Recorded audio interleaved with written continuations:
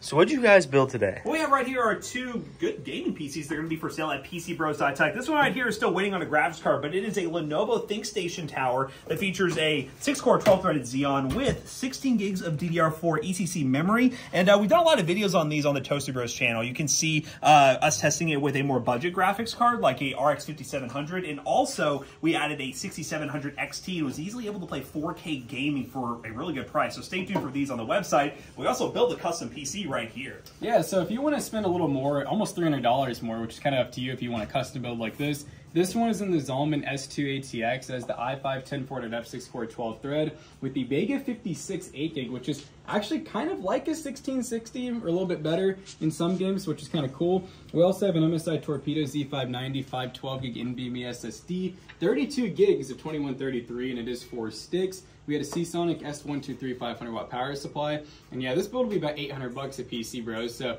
kind of pick your poison between these two builds. And if you want to buy a PC today that's ready to go, head on over to PCBros.tech and use code ToastyBros2 and check out to save 2% your next purchase. Peace.